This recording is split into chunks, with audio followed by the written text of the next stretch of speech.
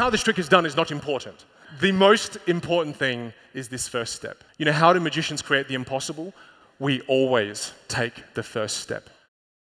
The biggest illusion you ever experience in your life is when you tell yourself something cannot be done. It's not real. You create that. My name's Vinh Giang. I'm an entrepreneur, a magician,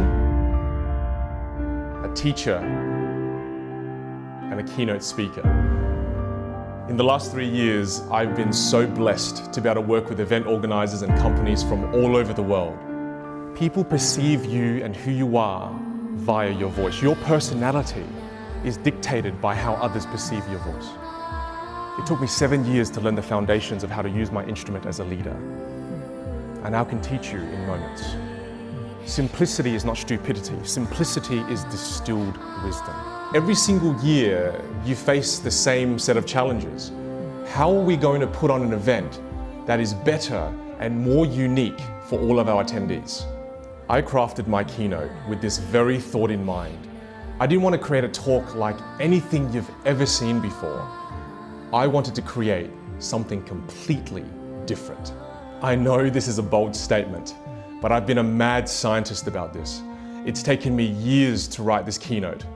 I've dedicated myself to be able to help you create a unique experience. The game is called Which Hand is the Tissue In? I'll do it very slowly so you can see. No, don't laugh. You would have fell for it too. Magic is just a problem you can't solve. Think for a second how many perspectives there are in this room. There are over 14,000 perspectives in this room.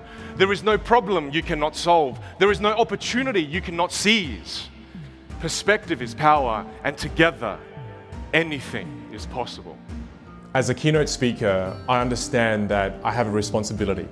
Every time I go on stage, there are 3 things that I have to achieve. The first thing is that I must educate. I also must entertain, and I must inspire.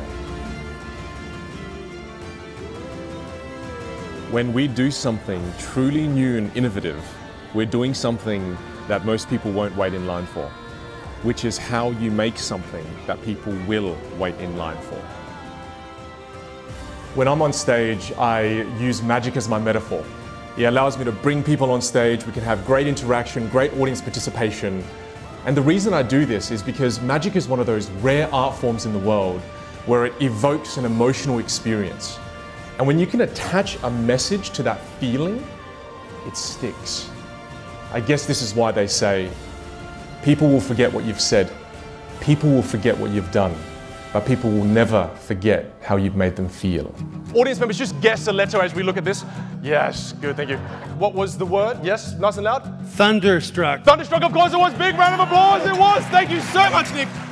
What I love most about magic is that it brings out your inner child. It doesn't matter where you're from, it doesn't matter how old or young you are or what leadership position you're in, you still have your inner child intact.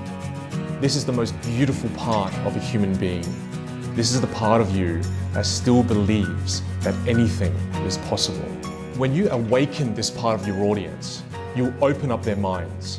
And with this open mind, they'll be more receptive to the new ideas that you'd like to share throughout the event, the new strategies you'd like them to adopt, the new goals that you'd like them to set.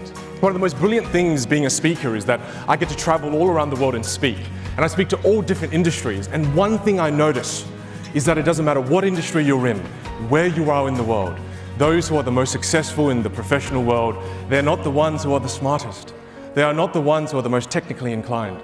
They are the ones who have the right balance between great technical ability and great communication skills. If you're this good technically, and your communication skills are here, do people perceive you to be this good or this good?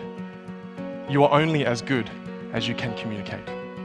The biggest question I get asked as a magician is, how do you create the impossible? And that's a good question, but it also has a simple answer.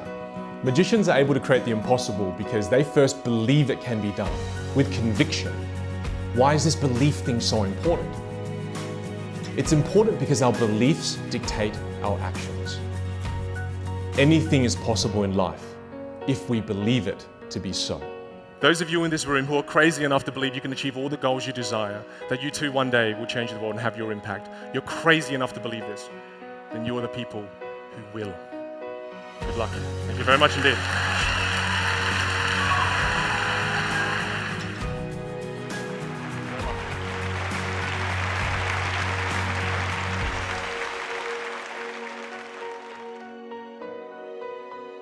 Is this real? Have I finished? It was perfection. It was perfection. Oh, can I give you? Yeah, I did. Oh, thank you so much. Congratulations. Thank you.